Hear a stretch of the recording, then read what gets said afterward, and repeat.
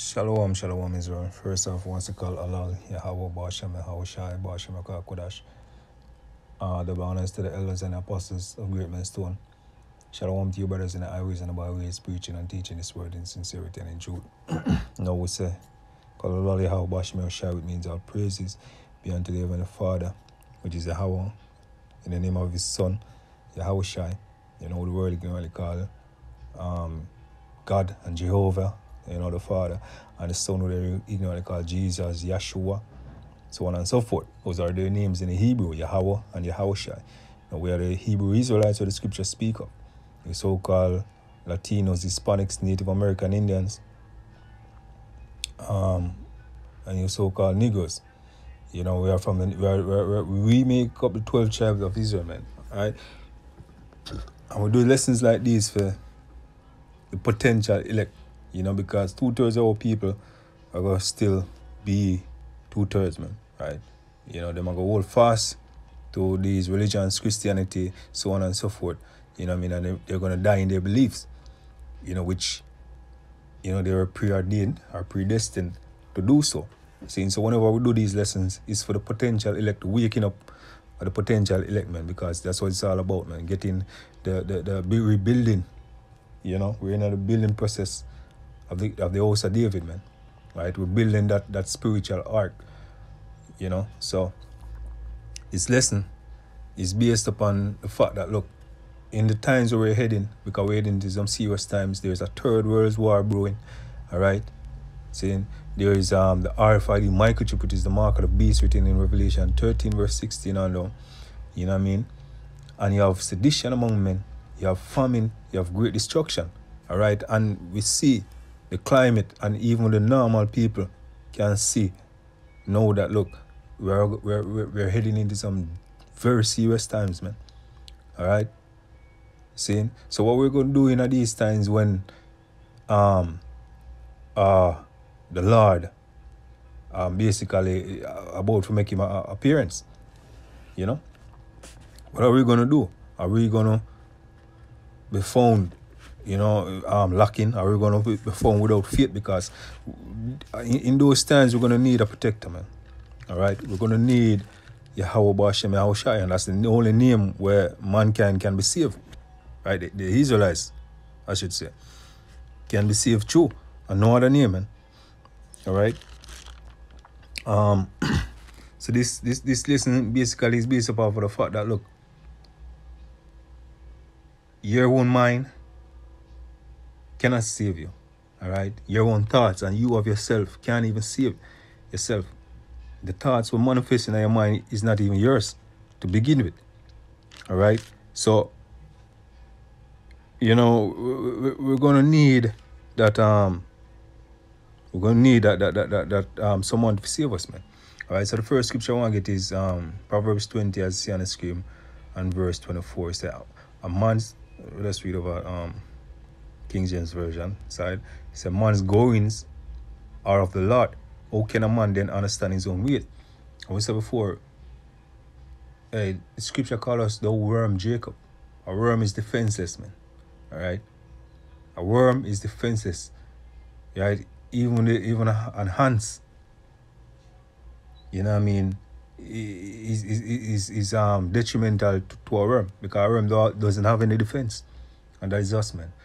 Right? The only defense we have is Yahweh or Yahushai. Right? And we cast them out. But now, we as men of Lord, we've been privileged to come back to this truth. You know what I mean? We're seeking mercy, right? Through the power and spirit of Yahweh Bashem Yahushai, man. You understand? So, there's nothing of our will what we can do to really save ourselves, man. All right? That's just the point in that scripture. The next scripture I want to get is Ecclesiasticus 5 of the Apocrypha, verse 2. Right? I was going to start at verse 1 because, in the time of famine, as I said before, no matter how you hoard up food, that not going to save you, man. Because the only one that saves, and is Yahweh Bashem Yahweh Shai. The same one will bring the catastrophe is the same one that can save you, man. And that's what we need to put with trust, and we need to have faith that, look, the Lord is going to save us, man. All right? See, that's a very key and important thing, which is faith. It says, set thy heart upon verse Ecclesiasticus 5 and verse 5. All right. He said, set thy heart upon thy goods, and say not, I have enough for my life. Follow not thine own mind. And this is what it says, follow not thine own mind and thy strength. All right. Because your strength is nothing, man. All right. Your strength is nothing. See?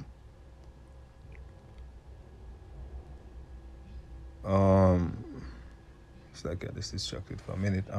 Okay, so yeah, your strength is nothing. Okay. So follow not thine own mind and thy strength, right? To walk in the ways of thine heart. And the scripture we read before, so what? Man's goings of the Lord, how can a man then understand his own ways? Scripture says, trust in the Lord with all thine heart, which go back to the Hebrew word lahab, which means mind. So you trust in the Lord with all your mind, all your heart, you know what I mean? See me? Which is believing, and having faith, and he will direct thy path according to the scriptures. Right, verse 3 says, say not, who shall control me for my works? Right, for the Lord will surely avenge thy pride, man. See? So, we're not supposed to be even complacent, thinking that we are going to save ourselves, and thinking that if we do something like out of the norm, we are the ones that making things happen, right? There's no repercussion for our actions. You know what I mean? That's pride. And the scripture said the Lord will surely revenge thy pride. You know what I mean? So we need to be in the mindset we're in. It is only depending on the Lord Yahweh Bashem Yahushua, because we are servants. There's nothing we can do of ourselves unless our master come and take us out of this predicament that we're in. Right? Okay. Let's get the scripture, because it's one of the main points also I want to get into. All right. So in that time, reading the scripture now, in that time we're gonna have a lot of what do you call it? Our people is gonna be, there's gonna be a lot of destruction. See, let's just put it that way. There's gonna be a lot of destruction. Especially when it comes on to our people, man, because that's the key thing. To get rid of our people. All right. And our enemy, which is so-called white man, who is Esau, Edom, according to the scriptures, who had a perpetual hatred for us, right? His new society and all the things we're implementing now is geared towards getting that blessing which was given unto Jacob, which is our forefather, right? Which is handed down unto us, the Hebrew Israelite. And that entails that, we are going to be rulers of the earth, and all of these nations are going to be subjected unto us. Now, what Esau is thinking that if he get rid of us, right, then he can accomplish his goal, right, in getting the blessing, right? However, the Lord Yahweh Bashem Yahushai had promised that unto us, man. So these men are taking it by force. And their aim is to kill out a lot of our people, man. So he can sit in the place, forget the blessing according to him, right? Sit in our spot, basically, Seeing? So this man will come down on us according to the scripture, having great wrath. Revelation 12 and 12. You know what I mean? Seeing? So Isaiah 51 and verse 12. When those things are happening, just remember these scriptures, man. Isaiah 51 verse 12. Even I, am he that comforteth you. Right? Who art thou that thou shouldest be afraid of a man that shall die? All right? Seeing? Because look, Esau died like any other man. Esau dies like any other man. The Rothschild, the Rockefeller, all of these banking elites were control the whole world right now. They're dying out, man. See? So you're gonna afraid of a man, you know what I mean, which is not immortal. See? But there's a power which is on our side, which is immortal, man. Right? Which is gonna bring down this man, because guess what? This man is now built up to a level where only the Lord Yahweh, where Yahweh can take him down. You understand? Continuing. And of the Son of Man, which shall be made as a grass. Alright? And forgettest the Lord thy Maker, that hath stretched forth the heavens and laid the foundation of the earth. Alright? And has feared continually every day because of the fury of the oppressor. Alright?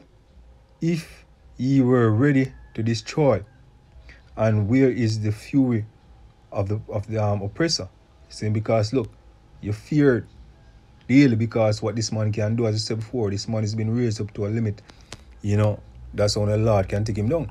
Because as the scripture says in Romans 9, that for the same reason he had raised up Pharaoh, so that his name can be declared throughout the heavens. Right? So this is the same thing here, man, where Esau has been raised up because he's the modern day Pharaoh. Right? America is that modern day Egypt. You know what I mean? Which you know, in Egypt our people was held captive. It's the same thing in America, man. Alright? So it's the same thing, man. Alright? Going on to verse 14, said the captives exiled hastened that he may be loose, and that he should not die in the pit, nor that his bread should fail. Alright? So we are the ones, man, are the captives. Right? We are being exiled from our land. Right? And we hasten to be loose out of this pit. Then the pit go back to our system.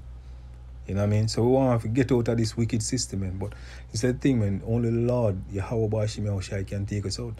And that is what we need. We need to cast off all of this madness, this Christianity, all of these doctrine which is handed to us by our slave masters. Alright? Because Israel, you know what I mean, is a whole different thing, man. Alright? All of these things go contrary to our beliefs. And the more we take on these things to us, is the more we die, man. Alright? It says, let's get another scripture. This is Jeremiah 42 and verse 11. It says, be not afraid of the king of Babylon. Right? Because this society right now is Babylon. America is Babylon also. Because America is carrying these various spirits, man, of Haitians. Right? Because the scripture says what? There is nothing new under the sun. And the reason why it's called Babylon, the Hebrew word, it go back to Babal, which means confusion. Alright? And in America trust me, it speaks for itself, man. Transgender, transvestite, a child can choose whatever gender they want from a tender age. You know what I mean? The laws, you know what I mean? There's utter confusion.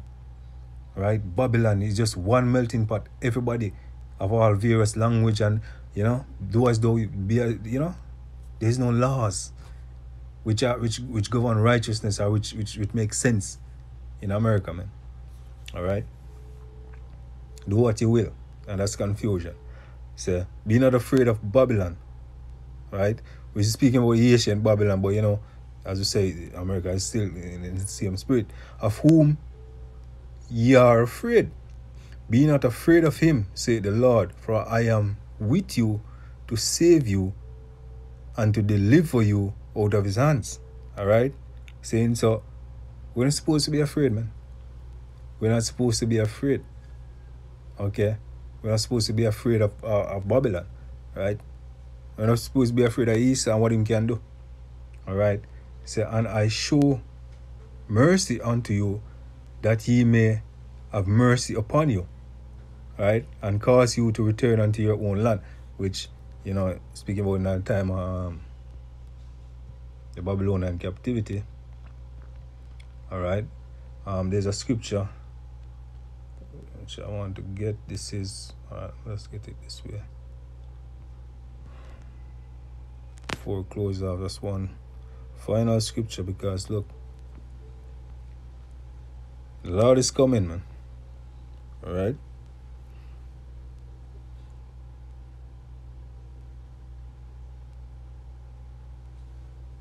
All right. So this is Matthew 24:28 and verse 18. And Yahushua came and spake unto them, saying, all power is given unto me in heaven and in earth. Go ye therefore and teach all nations, baptizing them in the name of the Father, Son, and of the Holy Ghost. Right? And the baptism is of this word. It's not the water. It's of this word, man. And that's why at the start of the video we say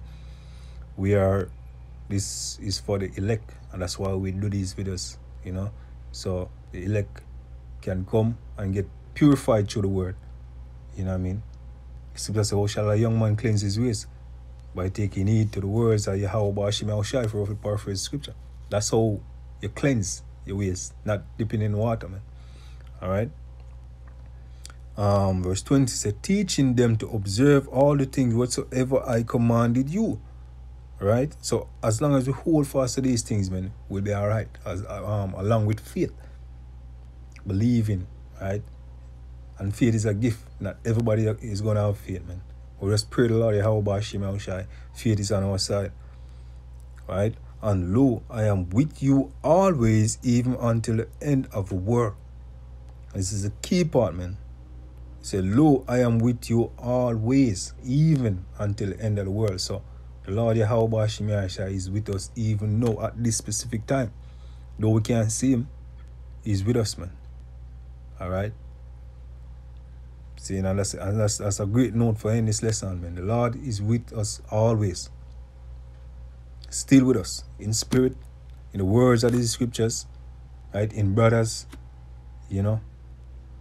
until the end, man. Scripture say, he that keep it, my words until the end. You know what I mean? Him will I give, basically, you're going to partake in the kingdom, right? Just quoting the scripture off at the top of my head, right? Seeing? So, with that, once you call the Lord Yahweh Bashim Yahushai, Bashim Kakodash, the honors unto the elders and apostles of Great Millstone. Shalom to you, brothers in the highways and the byways, preaching, teaching this word in sincerity and in truth. Shalom.